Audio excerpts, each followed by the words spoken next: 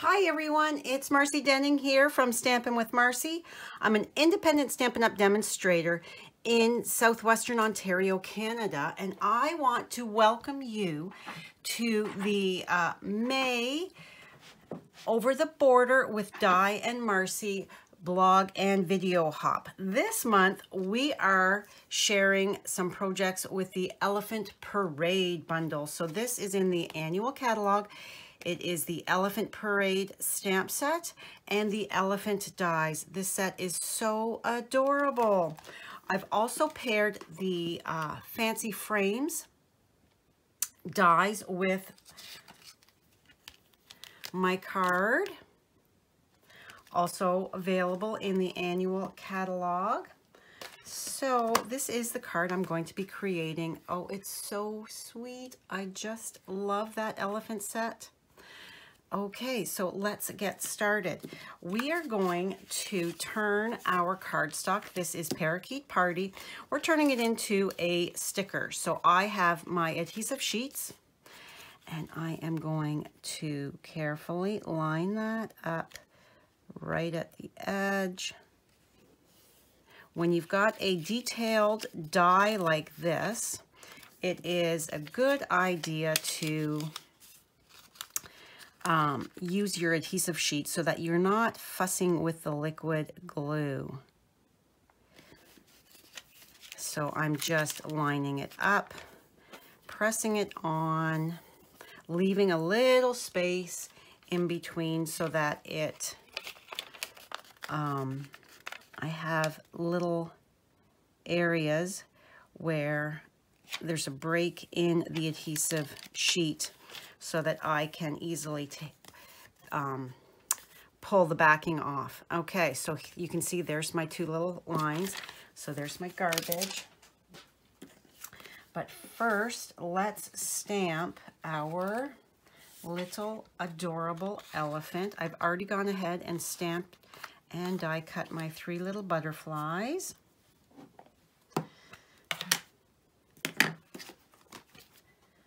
Out of the way. So because I am coloring with the Stampin' Blends, I am inking up with Memento ink. There we go. And I have already gone ahead and stamped and colored the butterflies for the insert piece. All right, so we're gonna let this sit for a moment to dry, and we are going to bring in the Stampin' Cut Emboss machine. Get this out of the way with the brand new magnetic plate, which, oh my goodness, how much do I love this. It makes it so that it is so easy to die cut now, because this is not going anywhere. It is stuck on there, making it so much easier. No more taping everything. So this is available right now in the annual catalog. It doesn't say new because it was released before, but there was quality issues, so Stampin' Up! Pulled it. And we've been patiently waiting for it to come back.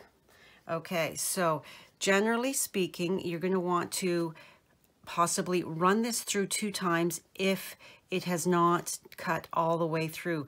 Always take a look at the back before you pull that everything else out so that you're sure that it has cut all the way through those layers. All right. And I am going to, I don't have my brush here handy, so we're just going to be poking that out. Come on.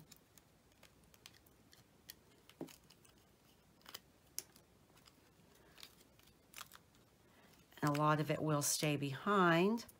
So you just have to clean that out. And I'm going to be doing some masking as well. So let's bring that back in. So I'm just poking out all of these bits and pieces. Now, there is a coordinating blog post that goes with this, so that it'll have all of your measurements as well as all of the products that I used to create this cute card, as well as links to my online store. So if you live in Canada and would like to shop with me, I would truly appreciate it. And all of the links are there handy dandy for you to just add whatever it is you want to your shopping cart. All right, almost done pulling all this stuff off.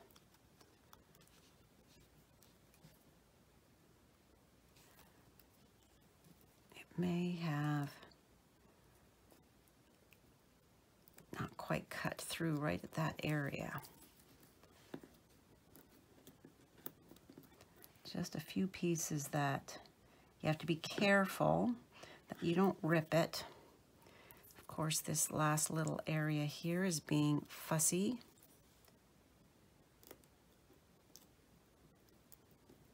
Come on, there we go, there we go. Also in the description box below will be the link for Diana's video, so be sure to check that out. All right, so all of my little bits are taken out of there.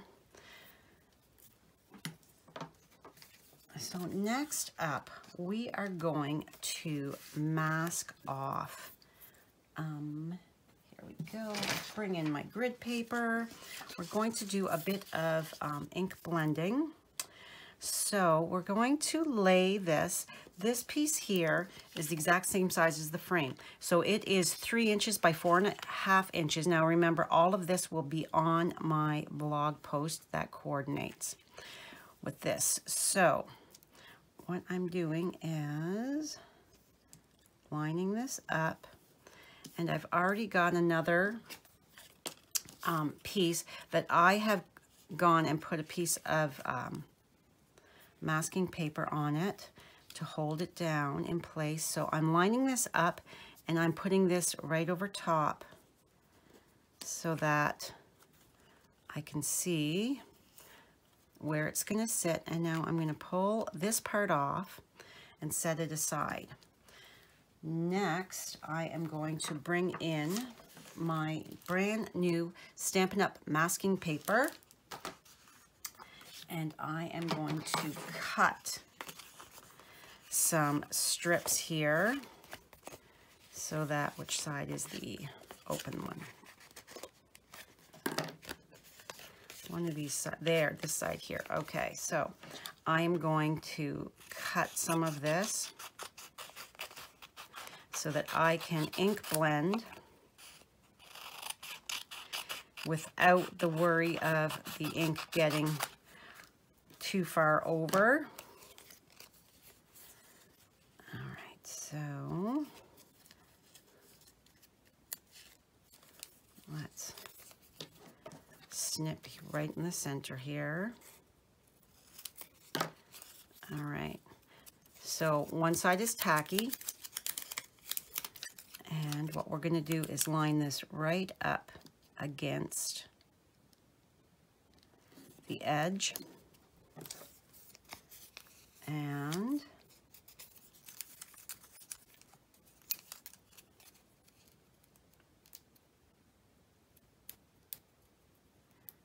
fussing with this one, trying to get it. My video will be long because of this. All right, and this end here.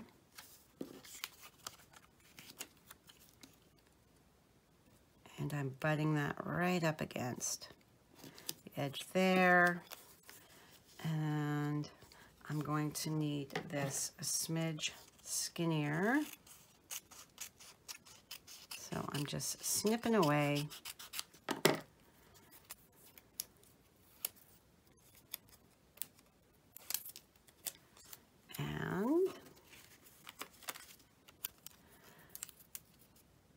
creating that frame so that hopefully I don't go too far over when I'm bringing in that color for the background that my little cutie patootie elephant is sitting on. All right, so then I can easily just pull that off, and there I've got my frame. And we're bringing in the parakeet party for the ground for the little elephant sitting on some grass. Get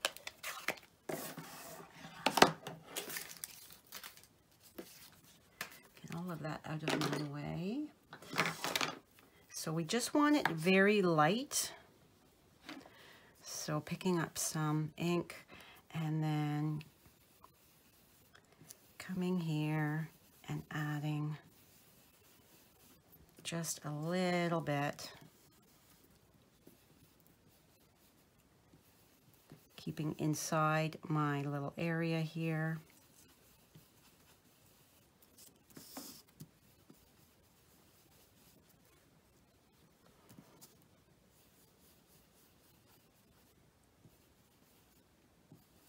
All right, I think that's good for the ground that little elephant is sitting on.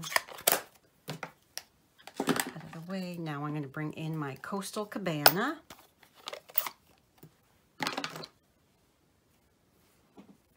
Oh, no, that's supposed to be that's the wrong brush. Hold just a moment. I grabbed the wrong blending brush. I've marked my blending brushes. This one here is the Bermuda Bay. This is Coastal Cabana. All right.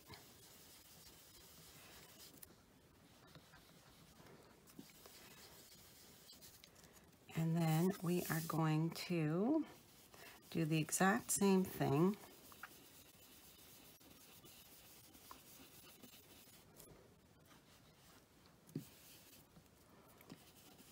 Staying within those lines. And I may have gotten a little heavy there, but we're okay.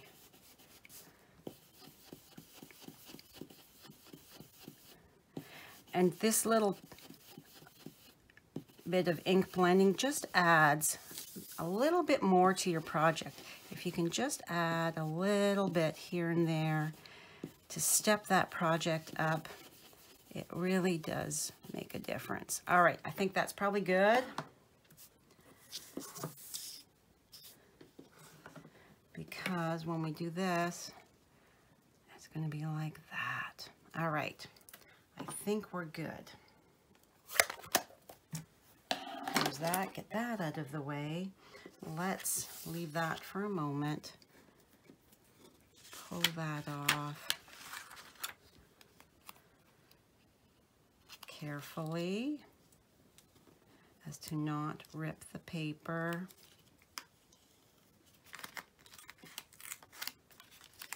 We can rip the masking paper, but we don't want to rip our cardstock. And look at that, there's our beautiful frame.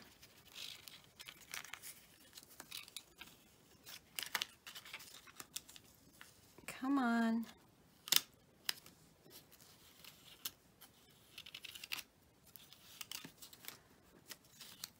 And this side.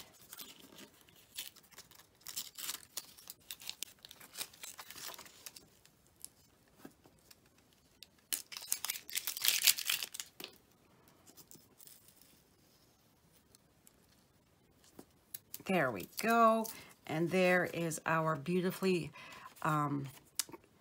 colored frame that the elephant is going to sit in. All right, let's move you out of the way and bring in our blends. So we are going to add some petal pink to the toenails. And this is light petal pink to the end of the trunk, the little mouth, some cheekies. She's got some rosy cheeks and the ears. And this is my light petal pink.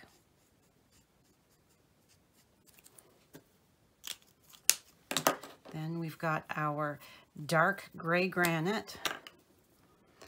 And we are going to go under the chin and the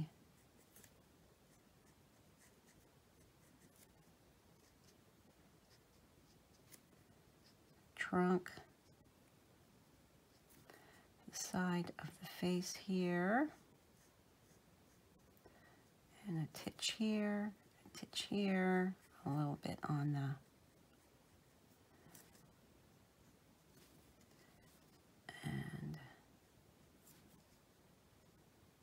those little creases. So cute. I just love this elephant set. It is so adorable. All right. So there's our shadowing.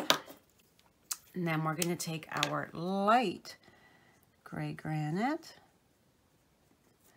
And I'm going right over that petal pink because you can still tell that it's a little blush colored, but it's not bright in your face. It just mutes it down, and it does give you a bit of a tonal difference.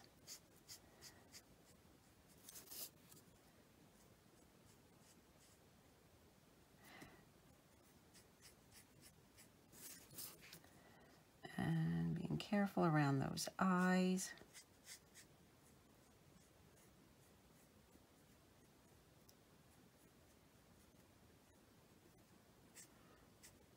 Such a cute little face.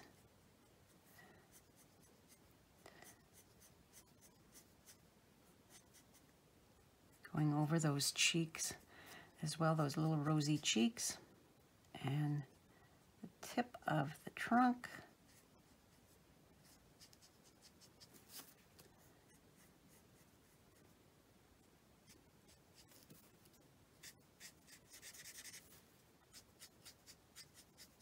I'm not doing a ton of shading or anything like that. I just added a little bit.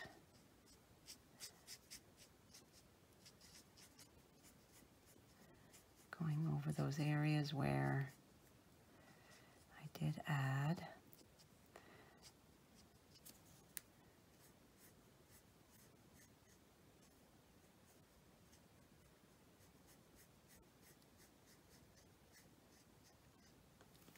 And then I'm going to come back in and redo those sweet rosy cheeks, that little mouth, and right there, it just brightens it up a smidge, that tone. Oh, so cute. So she is now done. So we can bring in our dies that I scooted off to the side. There we go. So this die set has so many, all three of your little elephants, grass, butterflies, peanuts, bows, a balloon, the leaves. So that way you can die cut anything and everything. All right, so we are going to line that up, making sure that we are pretty good there. Cover it, and let's put back in the machine. Oh, and I just jiggled it.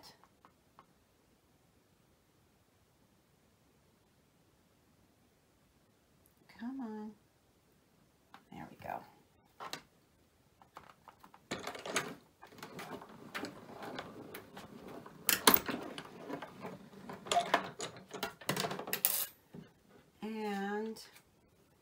There we've got our cute little elephant all die cut out. So let's bring in our silicone craft sheet. And we are going to pick off all of the backing.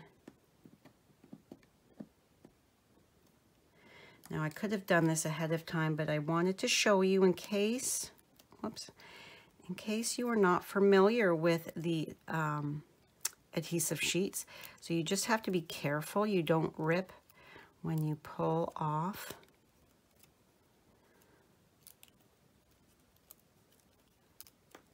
I like to share how to do things step by step, just in case you are brand new, so it doesn't feel overwhelming. I don't like to assume that everybody is a seasoned stamper who knows how to do all the things. Okay. So Diana is in the United States. She's in Arizona, so if you need anything at all, if you're watching this video and you live in the United States, if you need anything at all, you can shop Diana's store.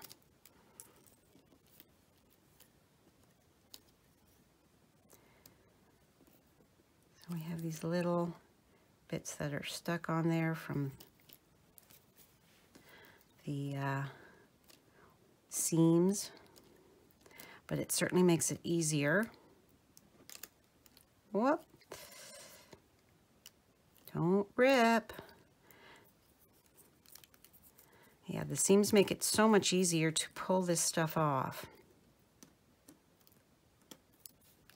Oh my goodness.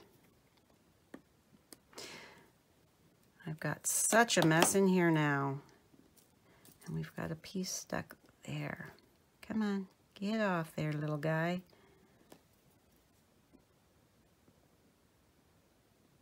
There. Okay. So there, our cardstock is now a big sticker. So we are going to line it up at the top.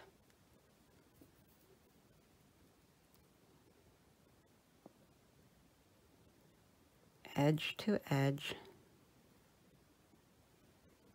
Come on, stick down. There we go. And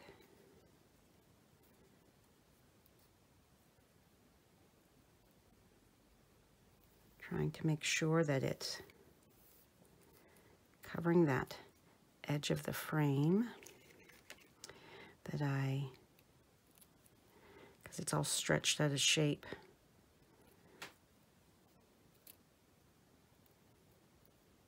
So yes, this can be a little persnickety. However, oh, come on, stick. It is so much easier than putting daubs of glue all over your leaves.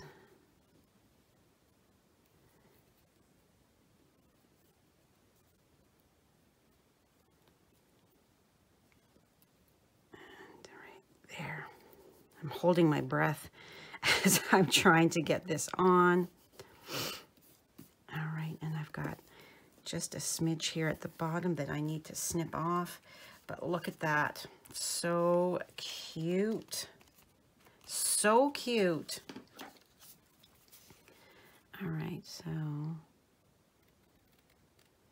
I'm just following along the line here because it's kind of out of shape a smidge. So there we go. Now we've got that perfect edge. Give it another nice little press. All right, so I've already embossed my cardstock, my basic white. This is 4 by 5 1/4. My Parakeet Party is 4 1/8 by 5 3/8. My base is I'm looking for my bone folder. There it is, under my pile. My base is 4 1/4 by 11, scored at 5 1/2. This is the fold I prefer. And I'm holding it, folding and burnishing. All right. I do apologize for the super long video. Lots of steps in today's.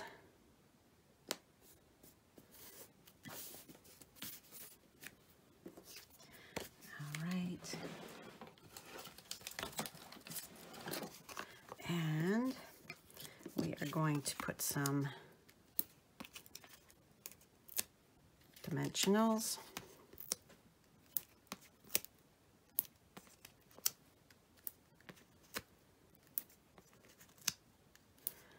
There we go.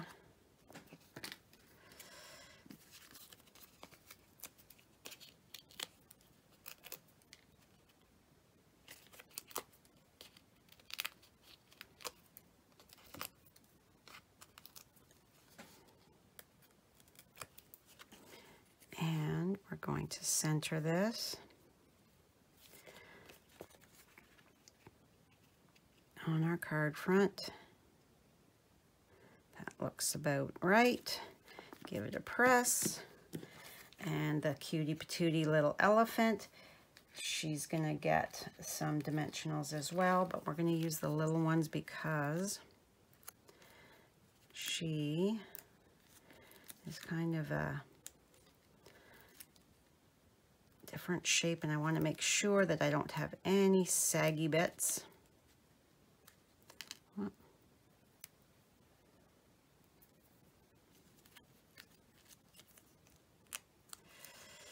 And let's add one more just because. So she's going to be sitting towards the bottom.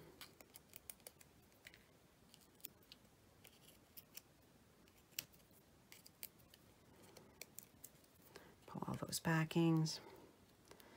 And there she goes. She's sitting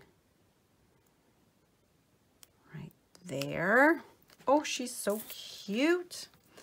Okay, and now our 3 little butterflies, and these were colored in with the dark Tahitian Tide. And again, these are our little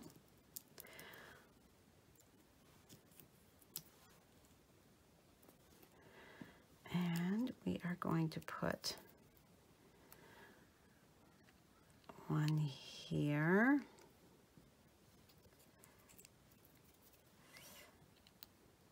one up here, and then one at the top. So they're just fluttering around her head.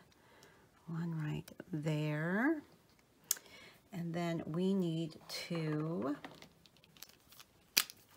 add our clear wink of Stella to those dots, just to make it pop even more. The body is light gray granite.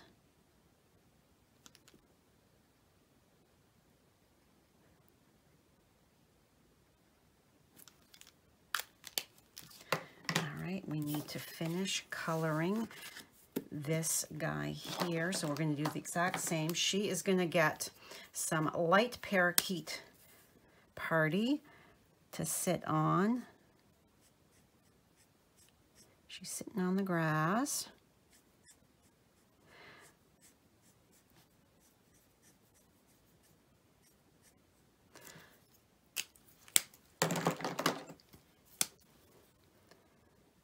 And the exact same .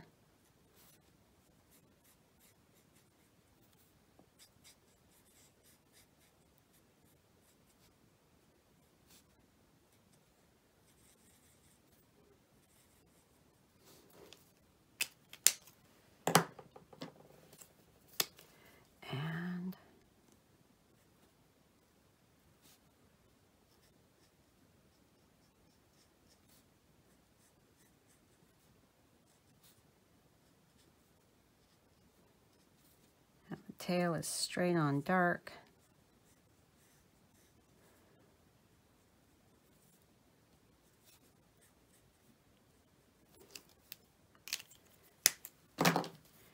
And then our light.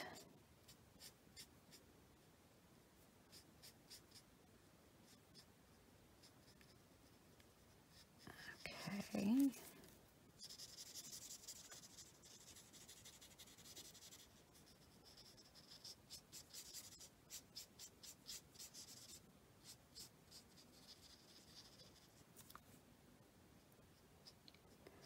Trying to color as fast as possible.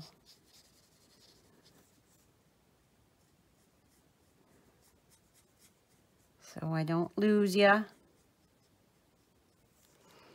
If you haven't yet, please click that subscribe button as well as the notification bell so that you don't miss any future videos from me. I am trying to grow my channel and I truly would appreciate it.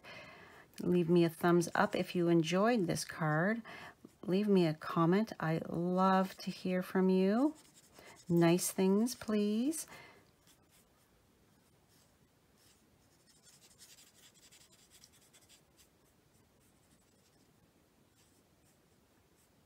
And there we go. And then come back in with our little cheekies. Little mouth, and there we go. So sweet. And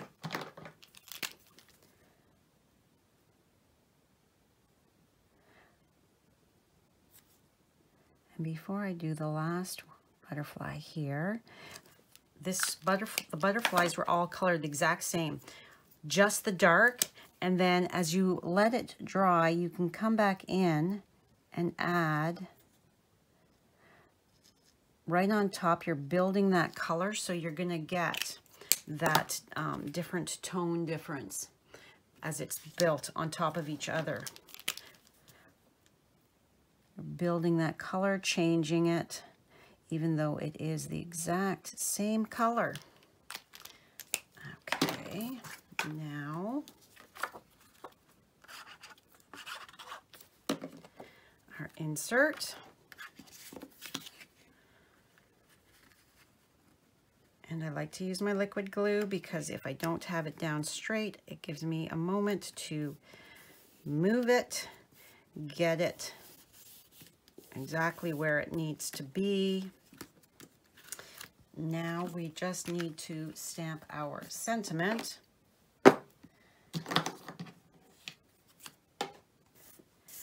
What a happy day. That could be anything. And even though this may seem like a juvenile stamp set, I think that it would be perfect for any age. Let's do that over here in case I mess up. Anybody of any age would be happy to receive this sweet card. I am sure I would be happy to receive it. All right, I'm going to bring in my mini trimmer. And I am going to line that up. And angle it just ever so slightly. Trim it down.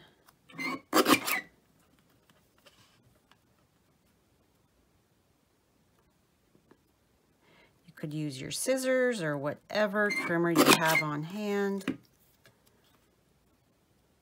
I'm just eyeballing it to cut that down a bit, and I want that just angled ever so slightly more.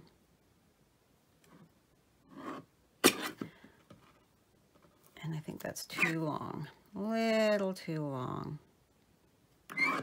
There we go. Oh, that's a little too pointy.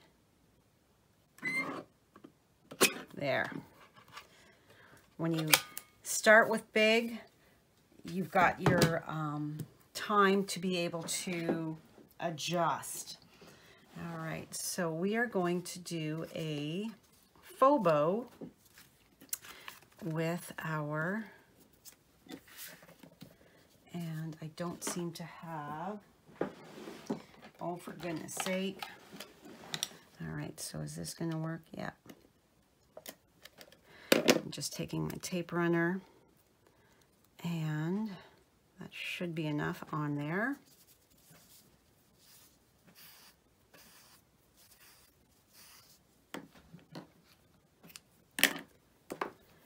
Okay, so I'm gonna flip that over, bring that in.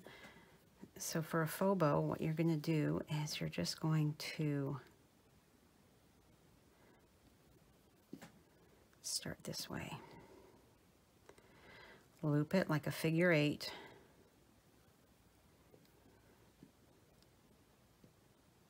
Pull that a little longer.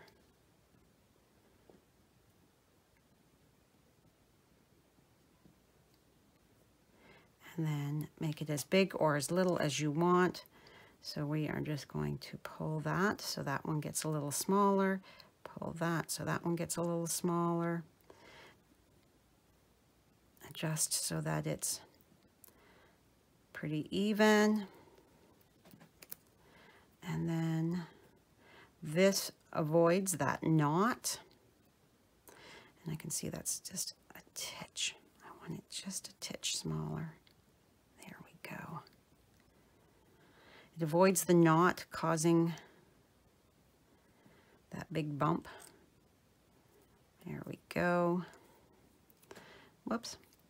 And then you can flip it over and kind of tighten that up. And then we are going to add dimensional, whoop, stuck to my finger. 1, 2, and one over here. We're going to leave that end without, because it's going to be hanging off.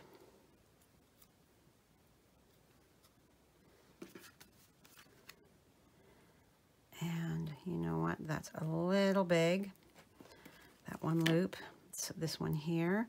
So all you have to do, because you haven't tied it in a knot, is give it a little tug, and that's going to shorten that loop up, making it super easy. And then we are going to have this come over here, get you out of the way, so that it's just over just slightly, making sure that my dimensional is not hanging off here so that it would loop down, stick down to the cardstock. And then the final thing, I know it's a long video.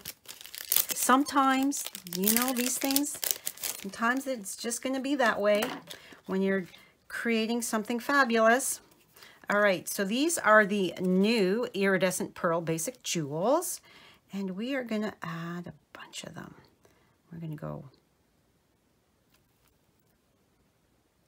1, 2, and then 1, 2, and 3.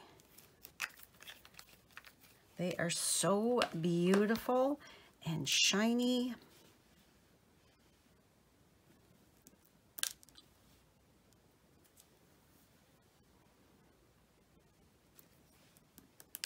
Oh my goodness, flying pearls. And then a teeny one. I like to add glue so that my embellishments are not going anywhere. And there we have that epic long video. So, look at how cute that is.